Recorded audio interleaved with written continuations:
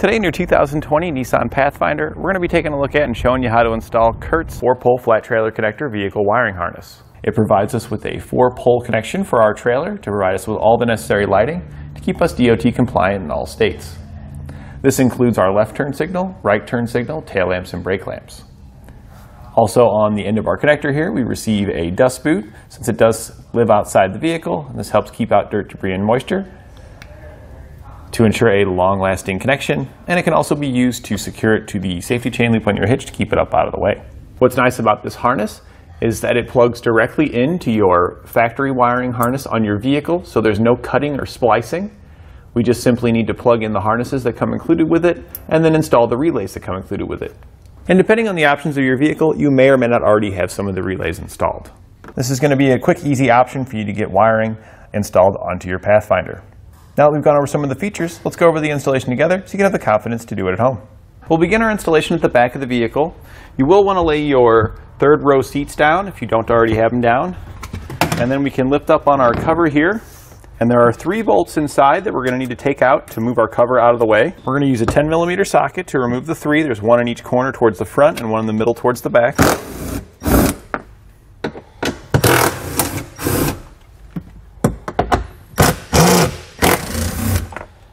We now need to take the threshold off so we can get it up. This just simply pulls up. We just grab it and just give it a little tug.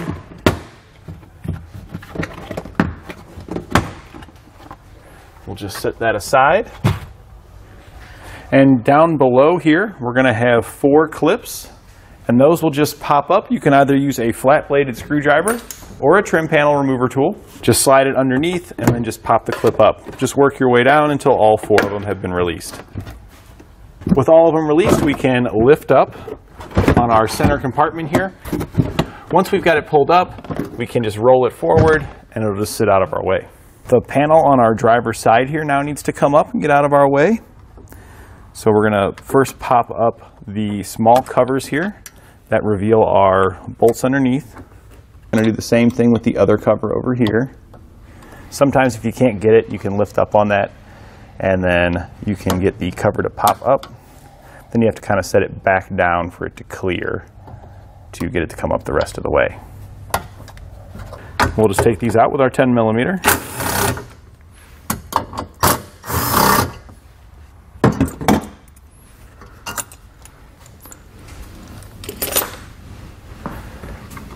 And you'll see that there are 2 more clips here that's holding this whole panel in. We'll use our trim panel or screwdriver again to pop those up.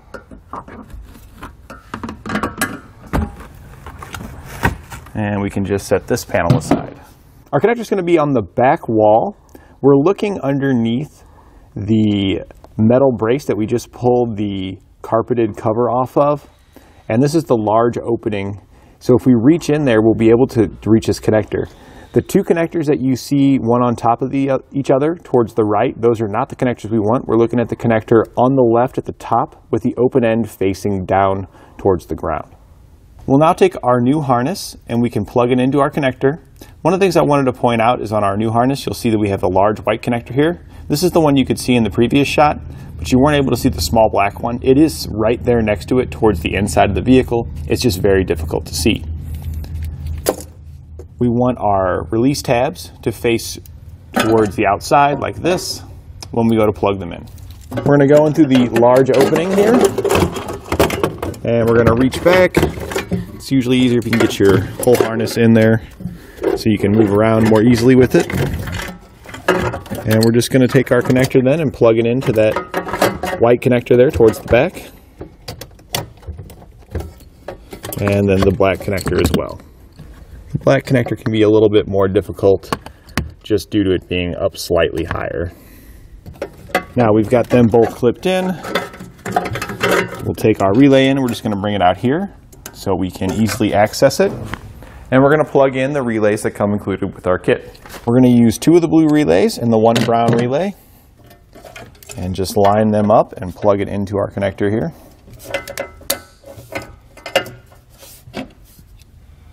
The relays are only going to fit into their appropriate connector, so you really can't get it wrong. Just line them up and line up your pins. And now for demonstration purposes, we're not going to be doing it today, but it also comes with foam pads that come included with your kit. You'll just peel off the backing, and we're just going to wrap these around each one of these relays. That'll help prevent any rattles, and it also kind of sticks the two together to make sure they stay in place.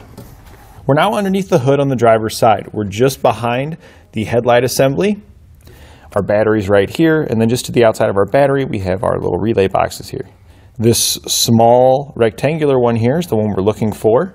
There's a release tab down here at the bottom. You just pull outward, and you can pop it up, and we can slide this off. Now, our relays were already pre-installed from the factory. If you don't have relays here, you'll want to make sure that you install the relays that come included with your kit.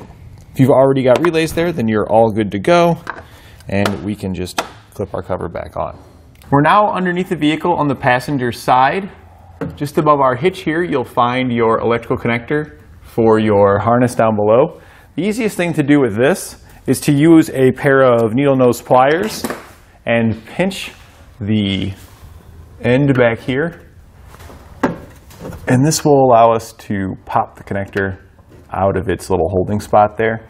So we're just going to pinch that, and we can just push it on out.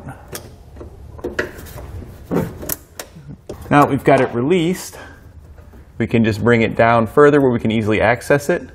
We're going to remove the dummy plug that's located in it.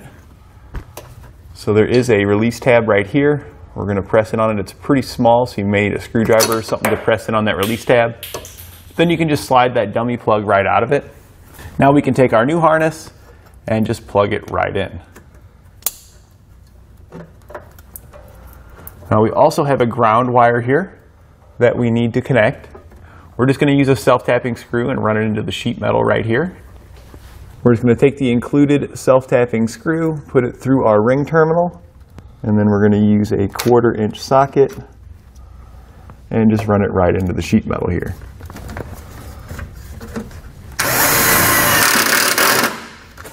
We can now use the included zip ties to secure our wiring to the hitch. You may need to hook 2 zip ties together to do so. So we're just going to run it through there. And just ensure our wiring stays in place. We can snip off the excess. On the end of your connector here, we can slide on our dust cap. This just slides around the wiring.